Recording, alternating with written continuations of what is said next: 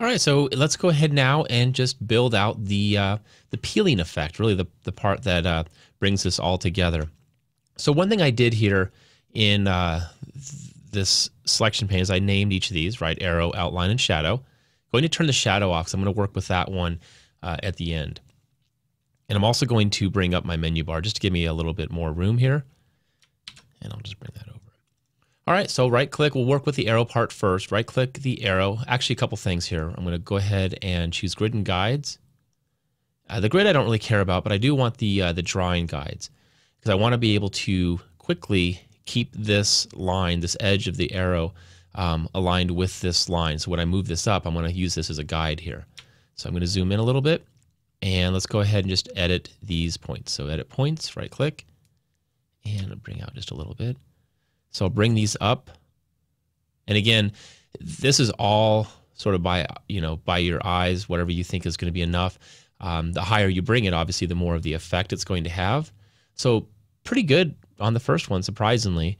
Select this top point, and you see a little handle in here. Just want to drag that in a little. Not too much, but just enough to modify it. And then for this one down here, I want it to kind of bow out a little.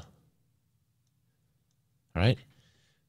Essentially, that's it. If you wanted to modify some of this over here, you could take these. I kind of play with this a couple different ways. You could bring these in a little too.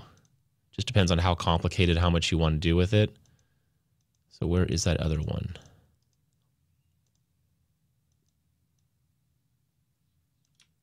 Oh, I see. There's two of them. So I'm going to delete this one. Delete that again. There we go. So somehow there were some extra points there. We'll leave it like that. Pretty good. Let's go ahead now and just modify the white outline. So just right click it, choose edit points, and I'm going to drag my guides over here actually to this one. So edit points again. And this one's going to be a little tougher just because it has some extra control points on it. So I'll bring those up. And again, this is the part where it gets a little bit tedious in terms of modifying it, but it's not too bad. Just takes a little time. Actually, surprisingly good right there. And again, I'm just going to bring these in so it kind of mimics the shape below. And again, the more time you spend with it, the more accurate you'll get it. Bring those down. And I might want to bring this in just a little bit, just for that effect. And since I did modify this up here, I'm going to delete some of these points though. There's a few extra points. So whatever you do to one, right? Whatever we do to the actual arrow, we do to the outline. I don't know if I modified that one. I guess it's good enough. All right, pretty good first try. Again, you could continue modifying a little bit. I think if I look at this, I might want to bring that in a little bit tighter. Same thing with this one. Looks better there. For the most part, that's it. A little bit more tweaking and we would get it. Let's go ahead and bring open the shadow. And since I did move this, I'll probably have to move that shadow over. And all you're going to do with the shadow is the same thing, right?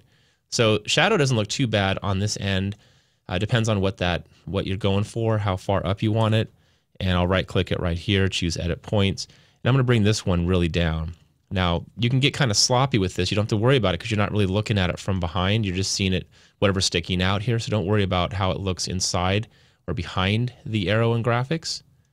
And just like that. I think that kind of, as it tapers down, it looks pretty good like that. Actually, surprisingly good. If I wanted to tweak it, I could probably add a little bit more of a curl, right? Comes up a little bit more. Maybe bring that down. And looks good. So add a little bit of transparency to it, right? Just right click, choose format shape.